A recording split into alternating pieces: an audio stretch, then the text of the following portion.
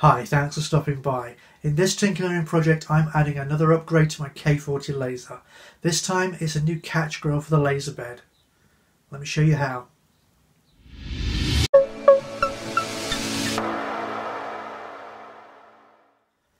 One of the fundamental design problems with the k40 laser is the cavity underneath the laser bed.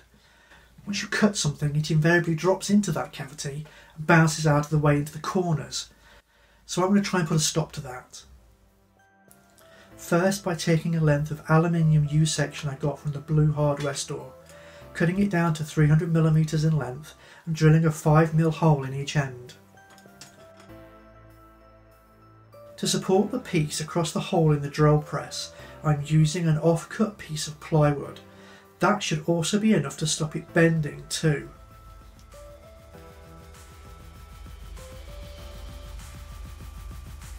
With that done, here are the rest of the parts I'm using.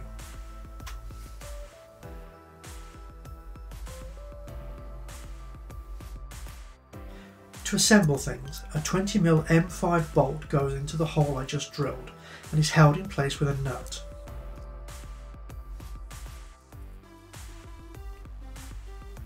A spanner and socket will fasten that securely.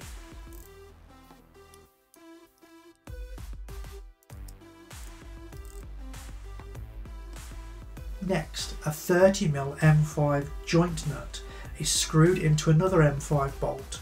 This is also tightened in place.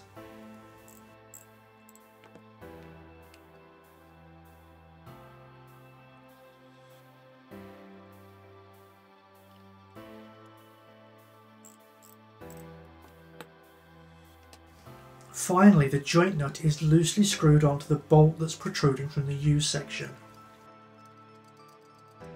With that done on both ends, we have one support shelf for the grill, and here's another one I made earlier. To fit these supports, I manoeuvred them into the lower part of the frame and held them across the opening. Underneath, I unscrewed the joint nut and that closed the gap between the bolt and the base of the machine, holding it tightly in place. To make the grill itself, I traced the outside dimensions of the frame on the laser bed and transferred them to this aluminium sheet that I also picked up from the blue hardware store. This gives me plenty of scope for trimming later. Speaking of which, this aluminium cuts really easy with a pair of tin snips. I then went back and measured the inside dimensions of the frame and used that to mark cutouts in the corners. Now at this point you could just make a basket and hang that into the frame by folding these tabs into an S shape. You just have to be really accurate with those folds and make sure that the bottom of the basket sits level with the frame. I chose to fold up just the shorter sides, and since I don't have a metal brake, I improvised with these 3 pieces of MDF that I pre-cut to use with the laser anyway. I laid 2 of the pieces on the mat, lining up the fold line and the metal where the 2 pieces meet. Next I put a 3rd piece over the top and lined that up with the fold too.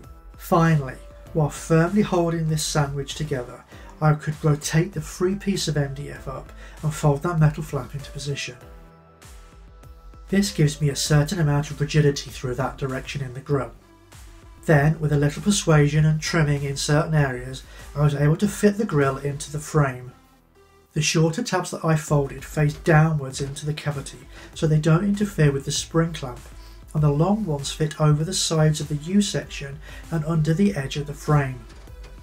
This is important and makes use of the frame to hold the grill flat in the X-axis. The folded tabs keep the grill flat in the Y-axis. All of this is pressed up against the bottom of the frame, so with all things being equal we should have a grill that's level relative to the rest of the machine.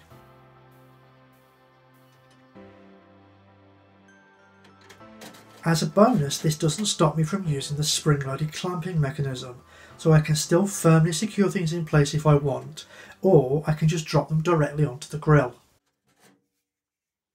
For now, this grill is just what I need to stop things from disappearing into the underbelly of the laser.